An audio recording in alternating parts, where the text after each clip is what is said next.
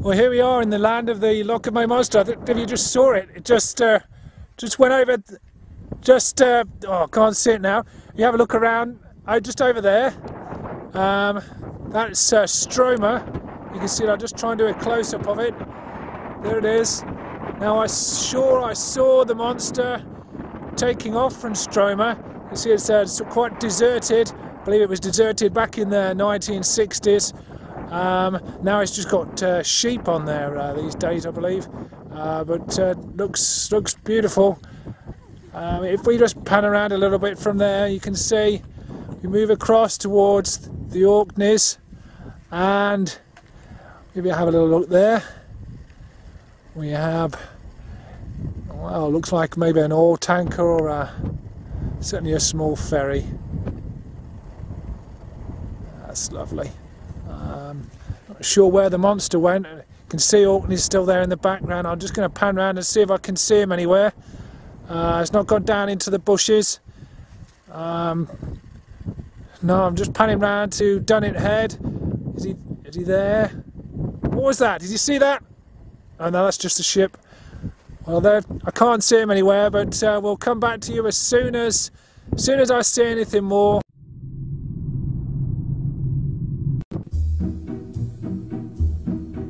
Well, welcome back. You find us today on a hill fort, an ancient hill fort. This is very close to Scarscurry, East May. Look behind us, you can see that familiar little stack there. But the fort itself is just behind the camera, fairly sort of flattish land. To my left is Stroma. Behind me you can see the Orkneys. Across and to the left of the camera is Dunnet Head. Right, well, remember we left the story with Jimmy, who'd lost his body. I'm not playing games, Abby. I can't believe it. My body's gone. I've no legs or arms or belly, but I can see and I can feel my head. Maybe my head is still on. Can you see my head, Abby? Abby! What? No, I can't see you, or me, or anything, apart from the inside of the treehouse. Ow! Get off me, Abby, said Jimmy, swinging his invisible arm around to protect himself. It wasn't me, it must be Greg. No, I haven't moved. I'm in the corner by the lamp. But look on the wall, look, we still cast a shadow. This is really weird, but it's really cool too. Yes, look at this, said Jimmy, picking up the sardine tin. I wonder if I can get a sardine in my mouth. He fumbled around with the ring pull.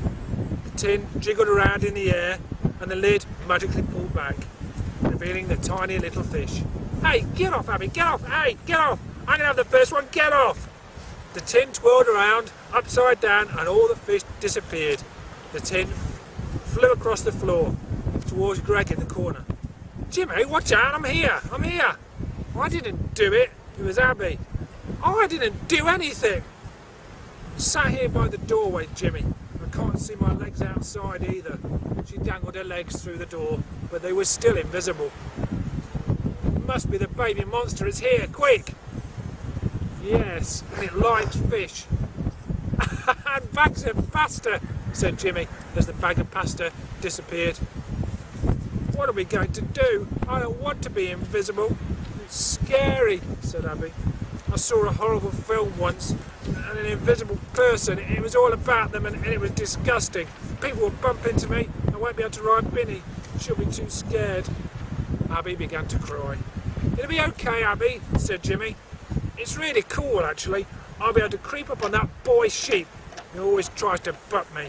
Then I'll jump on him. Yes, I'll be able to catch any chicken I want, said Greg. We'll be able to scare Mum and Dad and keep turning the television on and off. And school will be brilliant. I can't wait for school, said Greg. Suddenly there was a thud on the side of the treehouse, above the lamp. Then the lamp smashed. Oh, watch out! There were thuds and smashes on the wall. Hey, what's going on?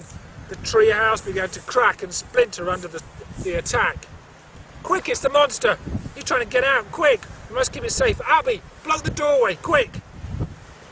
I can't see it, I can't see it! Abby flapped her arms round and round to try and stop it and grasp in the thin air. The invisible monster suddenly hit Jimmy, full in the stomach. Oh! Oh! Oh! Oh! Then a very strange thing happened. As Jimmy gasped for breath, his head suddenly appeared. Oh, and then one of his arms too. Jimmy, we can see your head! Hey, quick! Quick! Quick, Abby, jump on the monster quickly! We know it's by Jimmy, quick, grab it! They quickly leapt onto where they thought the monster would be, and on top of Jimmy.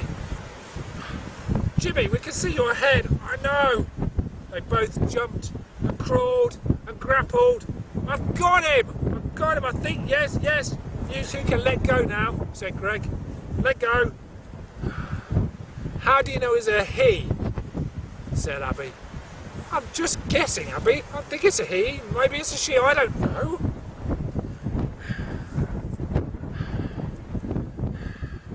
Why didn't we all reappear, though?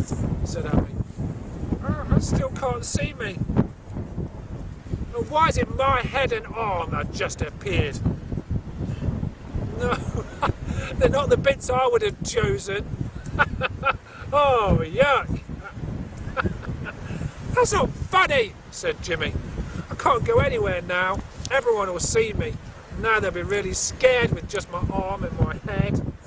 Jimmy's lip began to quiver, and tears began to form in his big green eyes. Yes, but now we can tickle you, said Greg, grabbing him and tickling him. Oh, oh, oh. Jimmy wriggled and giggled and burst into laughter. In fact, he laughed so much he had to stop to use his inhaler.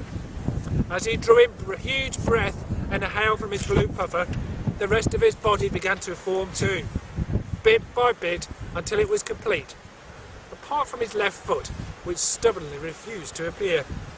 You're back, Jimmy! You're back! Give me an inhaler, quick, said Greg. A few minutes later, every part of Greg was visible too. Abby didn't really like the inhaler, but she tried, breathing and puffing in equal measures, and finally, looking very pale and exhausted, reappeared too. The good thing I get asthma, said Jimmy, but how are we going to get the monster to breathe the inhaler? I don't know, Jimmy, but it's his magic. Maybe he can work it out himself. The monster seemed to sigh in Greg's arms. It had stopped struggling and felt safe and content with Greg. The monster felt very tired, and slowly it drifted off into a deep, peaceful sleep. Come on, we'd better get off. Come on, we've got to feed the animals. Come on. It'll be dark soon. The fox will get the ducks. Come on. Well, what about my foot? Said Jimmy. That's not come back. Oh. Yes, I can see that. You'll have to wear long trousers or something.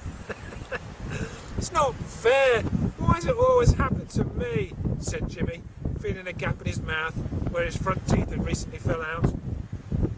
After quickly feeding all the animals, the children bundled in through the front door, and Dolly greeted them, excitedly jumping and licking whoever she could.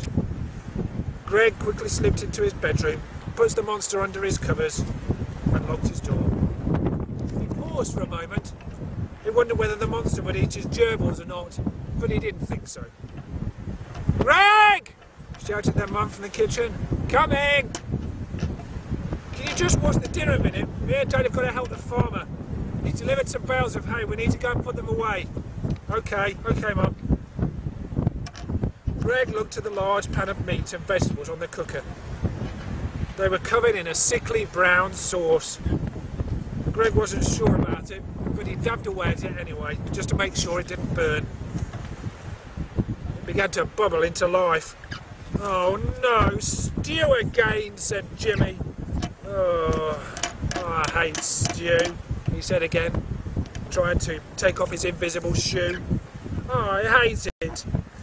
So do I, said Abby. I like it a little bit, said Greg. But he likes it a lot. Look at him. There, dancing on top of the cooker, splashing in and out of the stew, was the little monster.